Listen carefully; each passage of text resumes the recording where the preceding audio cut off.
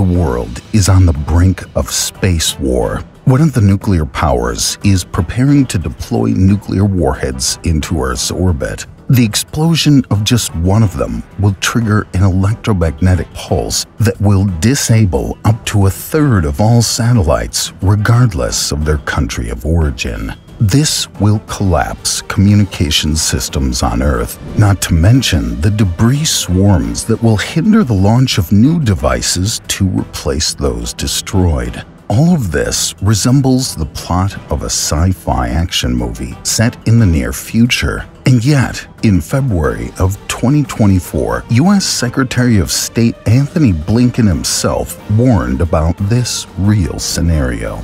And even though placing strategic weapons in space was banned by an international treaty back in the late 60s, it seems that confrontations between our states will indeed spill beyond the planet's borders and stop being just a fantasy of sci-fi writers and video game developers. In this video, based on popular authors' predictions and scientifically grounded technologies, we'll try to figure out what the space wars of the future will actually look like.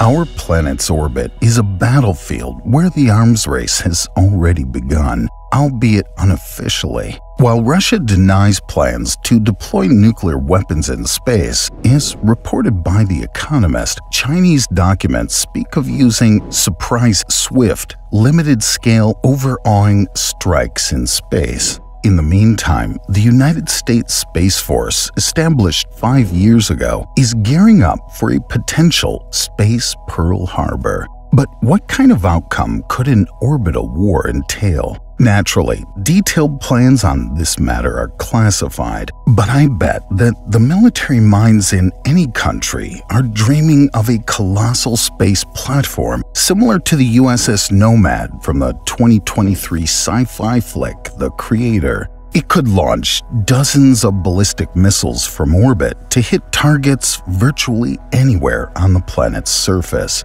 Yet, the most fantastic aspect of Nomad isn't its size. It's the fact that in the future world portrayed by the authors, no country can do anything about this monster. In reality, though, if a simple ballistic missile launched from Earth explodes somewhere near the station, it would easily destroy it. Therefore, real orbital weapons platforms would be much smaller, and if one country starts deploying them, others will not lag behind. This would mean not only strikes from orbit onto our planet's surface, but also full-scale space battles. The first weapon tests of this kind were conducted on the Soviet Salyut 3 spacecraft in January of 1975. It was equipped with a heavy 14.5mm rapid-fire cannon able to achieve a rate of fire of around 5,000 rounds per minute.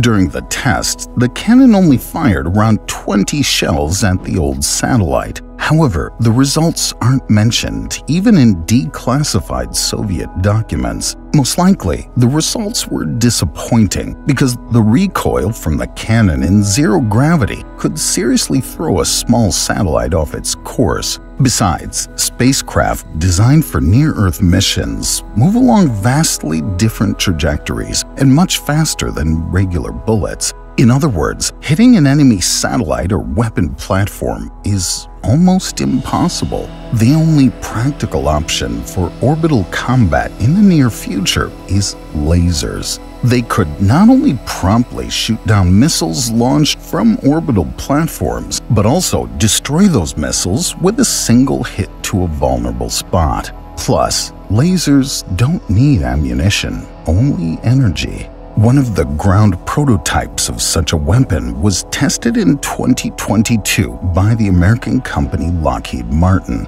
With a power of 300 kilowatts, it was enough to destroy a cruise missile. However, no manufacturer is currently able to make laser systems compact enough to launch them into orbit. The most efficient ones have a chemical energy source which requires bulky batteries. But with further miniaturization, laser battles in orbit targeting enemy satellites and missile platforms may well become a reality. But let's take a peek into an even more distant future, the era of the wars for the solar system. Such conflicts are vividly and very realistically depicted in James S. A. Corey's book series The Expanse and its TV adaptation of the same name.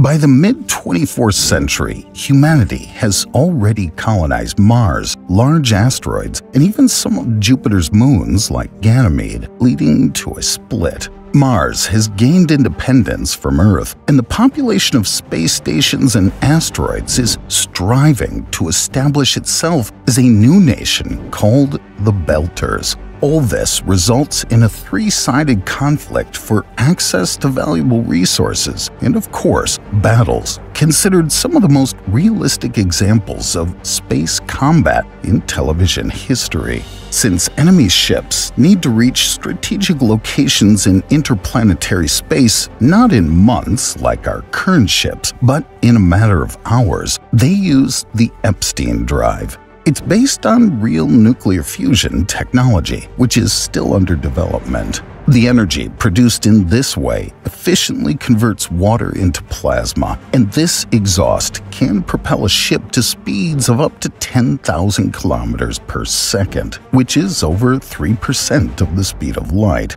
However, sharp combat maneuvers with such significant accelerations of over 10 G would cause the people on board to lose consciousness or even die. That's why crews use the so-called gravity fluids, helping the body cope with stress. Similar solutions are already used in emergency medicine to stabilize critically ill patients. Despite this, in The Expanse, you won't see any cool space lasers, the descendants of today's military developments. After all, unlike Earth's orbit, where targets can be thousands of kilometers apart, distances in the solar system are measured in millions, meaning that even a super powerful laser beam would inevitably disperse. Instead, interplanetary battles start with the launch of long-range missiles with Epstein drives. Since they are uncrewed and resistant to overload, they can catch up with almost any crewed ship. And yet, even these hypersonic projectiles may need half an hour to hit a target at long distances. That's why it's crucial to quietly approach the opponent as close as possible and only then release the first missile salvo. Advanced stealth technology allowed the Martian Republic to create a military fleet capable of gaining an advantage over Earth's forces in open space. Nevertheless, even if you're attacked by multiple missiles, there's still hope, as they can be shot down by anti-aircraft guns, which seem to be upgraded versions of that Soviet rapid-fire cannon. And since we're dealing with very high speeds, there's no need to worry about recoil. When the distance between opponents is reduced, a powerful railgun able to pierce through any ship will come into play. With the help of magnetic coils, this weapon accelerates a tiny projectile to half the speed of light, or even more. Trying to use it to hit a moving target from afar is like trying to shoot down a satellite with a sniper rifle. But up close, the railgun won't miss. The U.S. Navy tested a similar magnetic superweapon back in 2017. According to preliminary estimates, such a railgun would be able to destroy floating targets beyond the line of sight and even beyond Earth's horizon at distances of up to 100 nautical miles or 185 kilometers. When further developed, this technology will surely come in handy in outer space. Although, if we venture beyond the solar system, the war will get even bigger. You might already be picturing epic space battles like those in EVE Online, where fleets controlled by thousands of players clash regularly. But beyond this remarkably realistic simulation of space warfare of the future, there's a less obvious scenario of interstellar conflict that could cost us all dearly. This space war will not require any ships at all. If some hostile civilization inhabits the nearest star system, Proxima Centauri, situated just over 4 light-years away, even the fastest ships with Epstein drives from the Expanse need more than 4 centuries to cover this distance. Therefore, the advanced neighbors might attempt a powerful, long-range strike against Earth. The motivation for this was persuasively laid out by Chinese writer Liu Cixin in his cult novel The Dark Forest. According to the eponymous scientific hypothesis, all developed civilizations in space will inherently view each other as an existential threat because communication between different intelligent species is too complex and cannot guarantee honesty. It's much easier to deliver a devastating blow to the enemy first, as in this way, you ensure your own survival. But what kind of weapon can overcome the large distances between stars?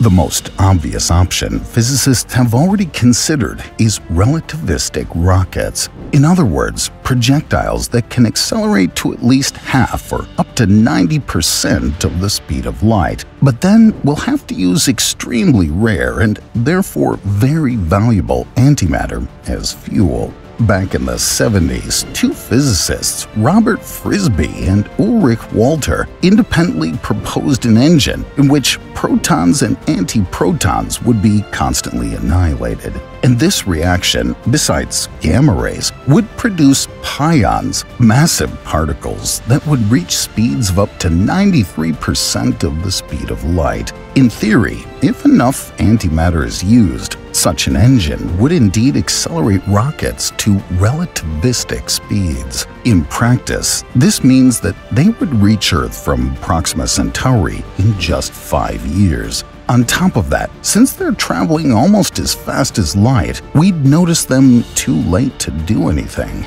And it's just because of their immense kinetic energy that even not very massive rockets may cause much more destruction than giant killer comets. Almost all life on Earth, except perhaps extreme bacteria, will perish from the shockwave or suffocate from the dust. Yet, this isn't even the worst-case scenario. If the enemies have managed to become a Type 2 civilization on the Kardashev scale, that is, enveloped its star with a Dyson sphere for maximum energy extraction, then why not aim it at us? Even our scientists have already developed a scheme for transmitting and accumulating solar energy in space using microwaves. Alien generals will only need to connect it to a giant focusing platform and press the button.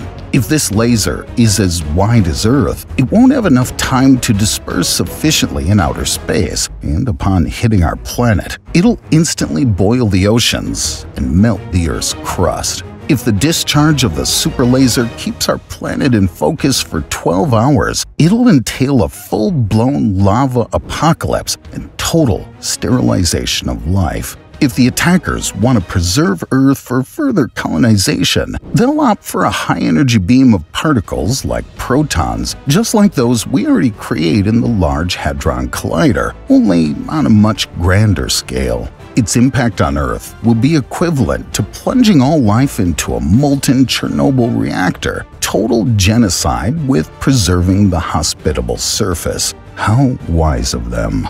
But if we and our enemies have already colonized many star systems at the time of the conflict, it won't end after just one devastating strike.